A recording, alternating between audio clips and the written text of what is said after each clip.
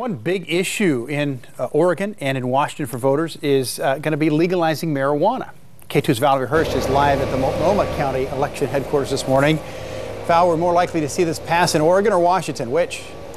Well, our colleague Patrick Preston, who is our KATU political reporter, Carl, he says the answer is definitely Washington. A lot more money has been poured into campaigning for the initiative there, whereas Measure 80 supporters here in Oregon have relied on word of mouth instead of paid advertising.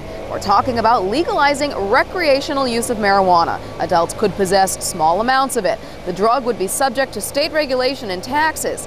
I-502 in Washington is more moderate in its wording than Measure 80 in Oregon as well, and recent polls show Washingtonians are likely to support it. Now, we can't say the same about Measure 80, though. Our exclusive KATU poll conducted by Survey USA last month found in 49% of Oregon voters they're ready to say no, with just 10% undecided.